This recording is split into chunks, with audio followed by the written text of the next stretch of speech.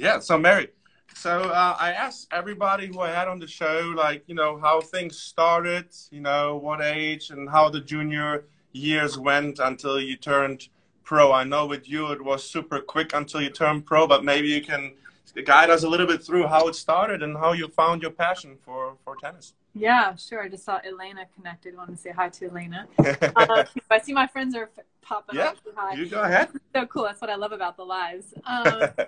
So yeah, so I actually wanted to be a pediatrician when I was like 7 years old, I think. And I wasn't into sports like at all. And then I was 10 years old. I was in Florida. Is my phone okay? Hold on. How's Yeah. the view? Like I hear you well. Okay. Good. So yes, I was in Florida, 10 years old, and just followed one of my really good friends from school. Went to the club. She had a lesson. I was just watching, and someone just said, "Hey, do you want to play?" And I was like, "Okay, sure." They said, "Well, grab your racket and jump on the court." I'm like, "Well, I don't have a racket." And they're like, "Okay, we'll get one in the pro shop and go on the court." So I went to the pro shop and I asked the lady for a racket. And she's like, "Well, what do you usually use?" I said, "I don't know. I've never played." She's like, "Oh, okay." So she gave me a racket and she pointed me to a court where there were these kids half my age, and the coach was there, like showing them how to hold the racket, hand tossing them the ball. They swing, they totally miss it, didn't even touch the ball. And I got to this court. I'm like, I don't want to go on this court. I want to go over there where all the kids are running around and hitting and playing. And hi, Aaron. And basically, I hit the ball. As the first ball that the coach tossed to me, I hit it, and I hit it over the net. And the coach looked at me and he's like, "Who told you to come here?" I said, "Well, the lady in the pro shop." He's like, no, you're on the wrong court. Go to the next court. Bonsoir to all my French fans. So then I went to the next court, and on the second court, I was there for like 5 minutes, and the coach was like, "Who told you to come here?" I was like, well, "That's funny." And you went to the next one. And I stayed on the third court, and it was about 45 minutes, half an hour, whatever later, and I finished, and I walked off, and I tried to go find my friend Rachel, who was playing, and a coach came up to me, a very tall, thin man, and he says to me, "Hi, my name is Kevin. I'm the head pro here, and I've never seen my club before." Ayashun! My little cousin. And he's like, "Yeah, how old are you? How long have you been playing? Where are you from? Etc. etc." And I said, "Well, I'm Mary. I'm from here. I'm 10 years old, and I've been playing about 45 minutes. And he's like, no, but how many years have you been playing?" I was like, "Well, no, it's my first day." He's like, "Okay, come back with your parents tomorrow." So I came back the next day with my parents, and I just waited. They chatted, and they just said, "Okay, Mary, you're going to start playing tennis now, just like your friend Rachel, after school, 3 times a week for an hour." So that's what I did. I started playing at 10 years old, 3 times a week for an hour after school. And a few months later, they're like, "Okay, Mary, you're going to play tournaments now." And I was like, "Oh, no." I didn't like to compete because I didn't want to beat anybody. Like, I felt so bad. So I was playing with friends. I was like, "Oh, no," I felt so bad. But, yeah, and like 2 years later, I was #1 in Florida, #1 in America, won the national championships, lost in the finals of the Orange Bowl, was #2 in the world. And then, 13 years old, my dad was like, "That's it. No more junior tennis for you. You're going to play pros." We moved to France. That's where my mom is from. She's French. And my dad is from America. And so we lived in France in the summer, Florida in the winters, and played all the French tournaments. That's not bad. Yeah, no, it was great. And then at 14, I started playing professionally. So wow, that's fast. That's unbelievable. Like in 4.5 years of tennis, like that, but when we see kids we teach here, and and then it's unbelievable in 4 years, like so that was one of my questions, like since you became professional so early, what did that do with you in terms, like obviously, you're still a kid with 14, and then you have to play all the older, the young ladies and the women on tour. But like, what did that do with your on court and your game? How did you have to adjust, and off court as well, obviously, like on a personal level, so because there are a lot of changes, I guess. So yeah, that's a good question. My dad coached me pretty early on in my tennis. And, you know, he always told me just hit the ball as hard as I can. So, and he's like, you know, don't worry, it'll come in one day. And so when I arrived on the tour at 14 years old, I was hitting the ball pretty hard. You know, even though I was young, I was Yeah. physically strong. For someone from Iran watching, that's cool. Yeah, all over the world. That's why I love. That's why I That's, love the internet. It's so well that's connected, so and people get a chance to see awesome. that. Love it. I've actually never been there. Been to Jordan, I think, but anyway, so yeah, so my dad coached me to hit the ball super hard, and so when I arrived on tour, I was a hard hitting, aggressive player. So, you know, someone like Steffi Graf was on Hmm. tour, just arrived, and she had a big forehand. Then there was Monica Seles, who hit two hands on both sides, powerful from both sides, swinging volleys. So that was my type of game. You know, hard hitting. You know, Hmm. very aggressive. So I think my game adapted very well, you know, from early Yeah. on tour against those type of players. At that time, when I arrived in '89, there was a lot of one-handed players, serving Hmm. volleyers. So my game matched up really well with them. You know, on an emotional side, it was tough because I was 14. Sarajevo, this is so cool. Hi. Um, and, you know, being a young girl thrown into an adult world, really. Hmm. You know, you think I'm working now. I'm 14 years old. This is my job. This is my career. I started at 14 years old, and I'm with adult women. It's not easy because I guess you're expected to behave like an adult, but you're not. You're Hmm. still a kid. You know, you're a teenager. Yeah. So it wasn't easy, and also, you know, being taken out of school at 13 years old, I finished and I got my high school diploma. I continued through correspondence courses, but that was really, really hard for me because I love school. And friends. And, you know, Friends. there's no more friends. You know, you're Yeah. all down the court, you're all day training. Like from 13 years old on, I was training about 8 hours a day, Yeah. tennis and fitness. So there was no time really for anything else. So I missed not having friends, playing with my friends. And, you know, the lifestyle is tough. You know, you're traveling a lot and we're in the Yeah. car a lot, hotels a lot. So, you know, it wasn't easy. There's a lot of sacrifices for Yeah. sure that I had to make early on at a young age. And my family too, you know, and my brother, Yeah. who's 15 months younger than me, we're very close in age. And so his life was kind of, you know, sacrificed in a way because he had to follow along, you know, everywhere we went and what we did. So, But on the other side, it opens so many doors as well, right? So it's like, I traveled and played, obviously not the level you did, but it opened so many doors, and you meet so many people. You get to see things you usually don't see, and it was funny when I talked to Paul Anico and talking about traveling, about Sampras and Federer. It said like Sampras is like laser focused and just focused on the tournament, and Federer is the guy that likes to go to art, to museums with the family. So everybody is different in that sense. But but I guess opened many doors. well, for sure. I mean, nothing great in life comes easy. It takes Yeah. great things, sacrifices, and hard work to achieve really anything great in life, no matter what it is that you want to do and achieve. There's always going to be hard work. There's always going to be sacrifices. You need to be disciplined.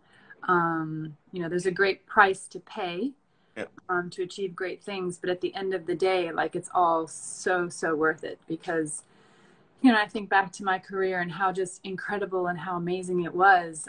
It was far beyond what I could have ever imagined. My dream was to win Roland Garros, and I won that and the doubles the same year. Plus, I made two other finals.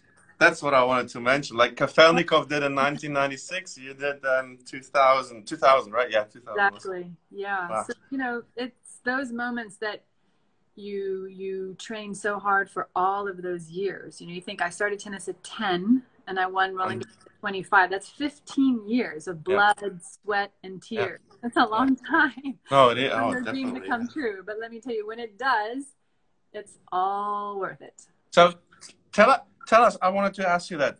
2000, you're in the final. You worked your whole life. As you said, you wanted to win that tournament. Tell us a little bit, that's what I like to ask the players always, because usually you don't get that insight.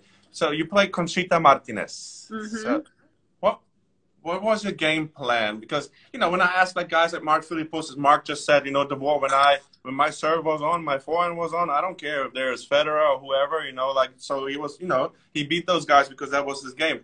What was your game plan when you went in there? Do When I you went remember? for the finals against Yeah. Conchita, or oh, okay. Um, so basically, I had played Conchita, quite a few times. We knew each other pretty well. Um, Her serve was pretty tricky because she had a really low toss and it was a really kind of quick motion. And I knew that her clay was obviously her best surface. Hmm. Um, well, she played well on grass too. um, but she's a very good, being Spanish clay court player, and she's got a kind of a tricky slice serve. But I knew that her second serve was weak, her kick second serve. So I really wanted to take advantage of any second serves that I had. I On just both wanted, sides, forehand and backhand? yeah, to attack and, hit mostly to her backhand because she had a one-handed backhand. And I liked playing against players that had a one-handed backhand because I felt like I had an advantage that was a weaker side. And if she hit topspin or if she sliced, I Hmm. felt like I was ready for it. And I knew that she liked the drop shot and she had a good drop shot, so I had to be on the lookout for that. But mostly playing her backhand side and, hitting the short cross-court angles to open up the court. So Hmm. then I had the whole court open because she did really well when she would run around her her backhand and hit her forehand. That was her best shot, her inside out. So I wanted to really make sure to keep it way over to her backhand side. And then I can open up to the forehand side and just be aggressive, like coming Hmm. forward as much as possible, finishing the ball at the net. And even the high, heavy ball topspin Hmm. to the backhand side, because with one hand it's hard to hit Yeah, it. hard And to hit it up there. Yeah. yeah, if she would give me a high ball, then I would come in and take it in the air as a swinging volley. So, and a lot of kick serves to her backhand and to her backhand body. That was what I was, my game plan going into that match. And then when did you usually talk about game plans? I know your brother coached you, and then like when like a couple when was it 2000, 2005? Yes, my brother was my coach in 2000, 2005. My So, pretty much two of my best years. yeah. So so when did you guys usually the night before? Well, how did you do that? Like like when game plan and strategy and how does a day look like of a final? Maybe you can just a little bit. Maybe you can talk a little Ooh, that's a good question. bit. Well, hopefully you've had a good night's sleep, Yeah. and you weren't too nervous, and you slept well, and you woke up, feeling refreshed. But you usually wake up and you've got butterflies in your stomach already because Yeah. it's finals day. You just feel like something in the air is different.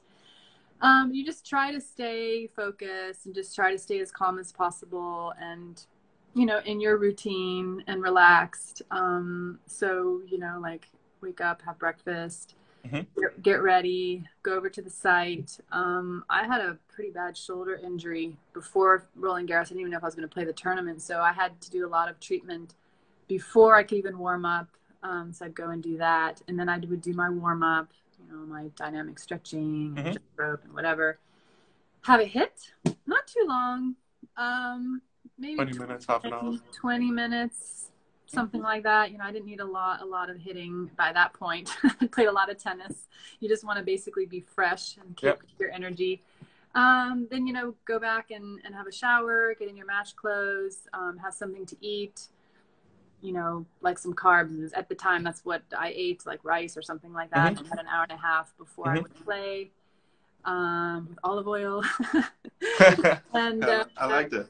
and then just put my feet up, relax, Hmm. listen to some music, do some visualization, just be relaxed and quiet, alone. And then about, probably an hour before I would go to the trainer, get my Hmm. shoulder warmed up, and then do my whole routine.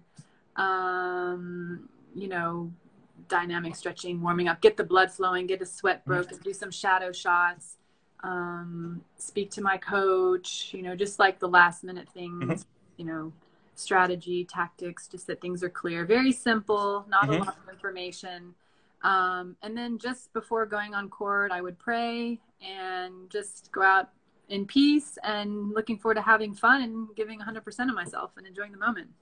Nice. And then how last game? Like I don't remember exactly who served. Did you serve or did she serve when I you? served. So you served. So how heavy did the arm get the last couple of points? I think I won on my third match point. Oh. So I was definitely, the second set was 7-5. So I was definitely getting a bit tight. towards the end, you know, and I was trying not to think that it was Roland Garros and not to think that my dream can come true in this one point if I win it. And I actually had to start tricking myself in my mind at the end. I just had to go and think, okay, serving, it's just another game. It's like 3-2, you know, just one game, you know. And you know, then I have like to say, okay, now you only have to win 4 points and count down like that. And then when I lost a couple match points and I was like on my third match point, I basically just said to myself, okay, Mary, just think like it's another point, like it's just 30-15, you know, and try to trick yourself in your mind so that you don't get too tight, too nervous. And then when you win it, it's like, and you hear game, set, match, and you're just like, oh wait, I did it. Nice. You know, and then like you look back at your body, like this, like I can't believe it. I can't believe I did it. I did it. Yes. Wow. And then in 1995, when you were younger, you were like what, 20 years old in 1995. Correct. So you played. A good friend of mine, like the Sanchez family, I'm good friends with Emilio and Arantxa, and so you beat Arantxa there. So, yeah. And I'm good friends with Arantxa today. Yeah, she's phenomenal. She went last year. She came to I organized tennis conferences, so you know Emilio and Arantxa spoke as well, and yeah, just I love them. They're especially a good relation bond with Emilio. He's a fantastic family. Yeah. So how was that? How did you go into that one? Just well, the 1995 Australian Open final was different. Like, well, my first Grand Slam final was the French in '94 when I was 19. And I was very nervous for the French Open final. I couldn't sleep the night before. I was so nervous about my speech that I had to do in French more than anything. So, yeah, and that final had to be played over 2 days because of rain. So there was like 2 nights that I pretty much didn't sleep, and I was so nervous. So I learned a lot when I got to the final of the Australian Open in '95. I was there with my coach at the time, Sven Grunefeld, and my strength and conditioning coach, Jose Rincon. And, you know, the night before the finals, I think they could tell that I was obviously nervous and stressed. And so they're like, okay, let's just do something different after dinner. Let's do something fun. I was like, okay. So they're like, let's go play laser tag. And I was like, like, what? That's so cool. That's why I love those lies. You hear things you would never think. That's good. Like, I was like so shocked. I was like, didn't expect anything like that at all, you know? And they're like, yeah, there's a place across the street. Let's go for half an hour and play laser tag. I was like, sweet. So we went, and it was awesome. And I don't know if I'd ever played laser tag before, but you know, we're in there and we're running around and there's other people playing, and you know, of course you're being careful. You don't want to get injured the night before a final. Yeah. It's crazy. But it was so much fun. And when you're doing it, like you're just focused on that because you don't want someone like to shoot you with the laser, and so you're so basically your mind is completely on one thing, and it's just the laser tag. It's on nothing else. So it takes your mind completely off of the event and where you stress before. Yeah. So it just took my mind off of it totally, and we had fun. And after that, I was so relaxed, and it was a great time. And you know, it helped. You know, for the next day. And then I learned, like, okay, Mary, you know what? If you're going to be nervous, if you're going to be afraid, if you're going to, you know, you're not going to play your best tennis and you're not going to win. So, and I played Arantxa before, and I lost to her in the French Open final, and I knew why. And I'm like, okay, I don't want to do that again. And so, yeah, I learned to be more aggressive and not to be so afraid. And then helps experience. There's nothing that takes the place of experience. You know, I mean, I played first final. This is my second one, so I kind of knew a little bit more to expect emotionally afterwards with the whole ceremony and the speech and everything. So I was better prepared. Nice. And wait, did you play laser tag when you won the French too? No. No, not at all. That's like, that's the thing about tennis. You know, it's nothing's exactly the same. You know, and I mean, I wasn't really superstitious or anything, so it's not like I had to do the same thing all the time, but it just depends how you're feeling and what you're going through. And I think that's what makes a great coach as well, is that they're able to adapt. They're able to know their player, see their player, read them. How are they doing? What do they need? And adapt. You know, you can put a plan together, but you're flexible and it can change in either way, because whatever the player needs to be able to perform at their best. And for everybody, that's different. And a great coach will know what that is and how to get the best out of their player, and it's different for everybody. Yeah, I totally agree. All right, what else do we have? We had those two Grand Slams. Oh, so yeah, all the women you played, like Hingis, Sanchez, Sharapova, and Kleisters, Graf, Selish, Navratilova. I mean, unreal. So that era was unreal. How do you what do you think like in our days right now with the ladies? You know, with having Ashley Barty out there, a couple of young guns. You know, like how do you what the change you think, you know, over the years when you play to compare to the game a little bit today? Um, I mean, you played already aggressive. You had a great serve, you know, fast forward. And I see a little bit coming back now that the ladies start to slice a little bit more, come into the net. You know, the game seems to have, you know, drop shots. Like it seems a little bit more that there's a lot of, you know, finesse coming back a little bit, you know? Yeah, like I said a little bit earlier, like when I came on tour, there was a lot of the one-handed backhands, Hmm. the serve and volley players, the slice, chip and charge. Then it got into a lot of like the power hitting, the baseline game. Um, Monica and Jennifer Capriati, Lindsay Davenport, Maria Yeah, Sharapova, just power tennis, Venus, Serena. yeah. And now, yeah, I guess you could say there's a bit of variety, a little Hmm. bit, with Ashley Barty especially, who changes it up and can do a lot of different things on the court, change the pace. She's not afraid to come to the net. I think that Hmm. was one thing I think for me that I was missing the most was just not seeing any serve and volley or any players coming to the net. Hmm. Now you start to see it a little bit, not that there necessarily needs to be a serve and volley player, but maybe, coming to the net a bit more, Yeah. a more all around game. Hmm. And I feel like we're starting to see that more now, which is what I've been missing when I watch tennis, basically. So I'm happy to see that starting to come back a little bit. And then, how is your involvement still in tennis, Mary? Like, are you still involved, like in on tour or like anyway, like teaching or consulting, or do you do anything?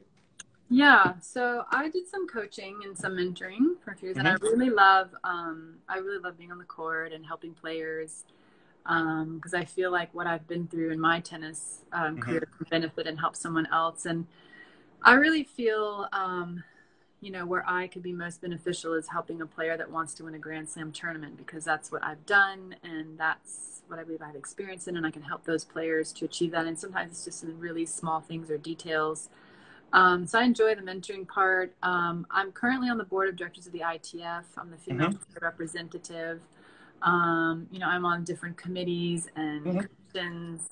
Do you Um, still very involved in yes. tennis? So how do we get more female coaches? Like, what do you think we have to do? Because I think you know, I work with we have two female coaches and they're fantastic. And I think, you know, it's missing that we need more ladies out there coaching. So how do we get them out there? Yeah, thank you for bringing that up. I agree 100%. I believe that I would love to see more women coaches. I think we need to make room and make space for those women coaches. Hi, Susie. Bonjour.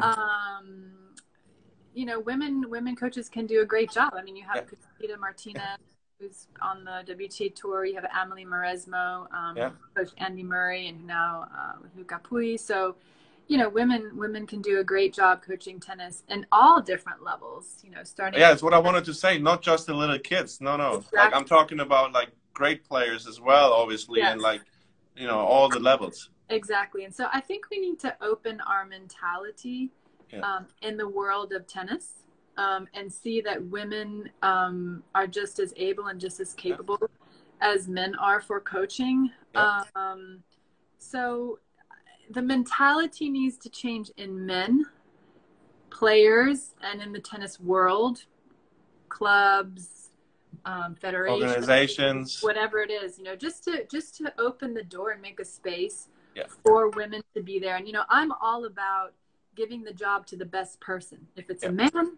if it's a woman, yeah, if it's white, if they're black. Yeah, If it's doesn't like, matter. it doesn't matter, Yeah, but let them have an opportunity yeah, to be able to have that job, and don't hire someone just because of their gender or because of their color or, yeah, so just to open the door and to be fair. So I think that's number one. And guys, I think, need to change their mentality too, because, j'ai brise. Guys need to change their mentality too and think, oh, I can't be coached by women. Well, why not? I think yeah, Andy Murray, yeah, hats off to him, because, well, why was he open to it? Well, because his mom, Judy, coached him, yeah, not his dad, his mom. yeah, And then he was open for a female coach. Why not? He's had male, he's had female. He just wants the best fit for him personally. And he took Emily Maresma. And I think that really opened the door to show, what, a woman can coach yeah. a high ranked ATP player as well. So I think it's just whoever is the best fit for that player, definitely. And also for women to know that, yes, if you want to be a coach, it is possible. You can also be a coach if you're a woman, but the mentality definitely needs to change, because it's definitely very male, very masculine. Yeah, I mean, we're in 2020. It should look, we're not anymore like in Stone Age, right? So things should change, hopefully, like, and Yeah. and me, I'm so thankful, because I always worked. We have always ladies in our team, and and it's just seems very important. And another good friend, Sarah Jane Stone, with WTCA, she tries to make a change, and the whole team, and I think it's so important, and hopefully when people watch this, to fight for that we have more female instructors. And another thing as well, if you look at the stats, I don't know how it is in Europe. I live now since 10 years here, but a lot of girls drop out at the age of 15, while the guys still play. It's another thing when you look at the dropout rate. They drop out after 14, 70, 60% or something. It's crazy. So there is another point, I think, where coaches have to do a better job to keep the girls interested in playing, until they're like 18, and then they can decide if they want to go college or pro, or like just play it for health reasons. Yeah, no, for sure. I think we need to see, like, why are girls dropping out of tennis or dropping Yeah, out of sports around that age.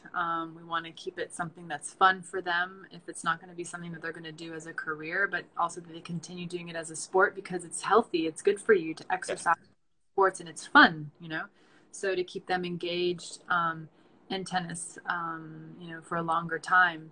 And then, definitely, like I said, there's many different jobs you can do in tennis, and coaching is yeah. definitely one of them. And it's very satisfying as well, Yes, to give back, and you change lives when you coach. Mary, I have one more question. I know we're almost on time. I have Yeah. one more question. Like one or two, one favorite drill, or anything you like to do on court, like anything that comes to your mind, any games, or I always ask the guys, because I try to have a little book, and when I'm done, I did like 60 lives now, so I want to have a tiny book I can just send out to people that with ideas. Did you do Yeah. anything special you remember, like, or any fun drills? Yeah, for sure. That's awesome. Great question. So the first drill that comes to my mind is called the Colombian Suicides. Oh. And because I had a coach, his name was Germán Agüero. Now he's passed away, but he's from Colombia. Mhm. And we used to train with him, I guess, when I was like 14, 15, like on clay. Mhm. And my dad didn't let me, my dad coached me from 10 to 18, and he only let a select few coaches work with me. And so Herman was one of them. Which is good. And yes. And so Herman would take like that big shopping cart, where you in America you do groceries with the big shopping cart. The Sam's shopping cart. Yes. And he would fill it with tennis balls. So there had to be at least like 500 balls in there. I don't know how many. And he would stand on the service line, and you would stand on the same side of the court on the baseline. And so think about it. This is 30 years ago. Yeah. No one was doing hand tossing 30 years ago. This is where it all started with Herman Aguero, then my dad, then my brother. We used to do this on the tour.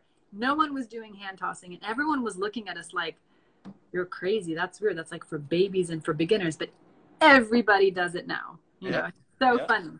So Herman did the whole basket, and he would toss it side to side. And basically you're sliding on the clay from like side to side. I mean, you can do as many as you want, but Colombian suicides because it was just like it would just kill you. You know, you Oh get man. back it. But Wait, what? did you hit the ball actually, or just caught it and Yeah, tossed it back? no, no. He would Oh, toss hitting. it. You'd run over to you'd slide. You hit the Yep, forehand, and as you're hitting the forehand, he'd toss the next toss one. it So back. then you have the next. So you're basically just doing side to side hand tossing from the service line. Wow. And it was like, it was intense. It was a killer. But what my dad used to do is he used to do like 10, 15, 20, 25, 20, 15, 10. Okay. So that Like was kind of pyramid like style. the drill of what we used to do. Of Wow. those, yeah. And it makes you like super strong, legs, sliding, Yeah. Everything. cardiovascular, just, yeah. Mental part as well. You can't give up. You Yeah, have to go. exactly. Wow. Well, now I love that one. I'm gonna add that one. I don't know if I ever did more than 25, but I will try. All my students, they can blame you for that now. So I'm gonna tell them, hey guys, tomorrow 30 balls forehand and backhand. I like that. Yeah, and you can, you know, what's great about that drill is you can vary how you toss it. You can toss it very quick and very close to them, so it's fast. Or low or high. Higher, lower, farther, wider. Yeah. So you can work on everything, offense, defense. You can work. Oh, I love that. I love that. And well, Mary, I can't thank you enough. That was awesome. The time flew by, and pleasure. Thank you. I enjoyed it very much. I enjoyed it as well very much. You're a wonderful person, and I can't thank you and your team, your management team. The lady was super nice, and thank you for doing this. You're welcome. God bless you. Stay safe, stay healthy, and to everyone connected, thank you for having connected.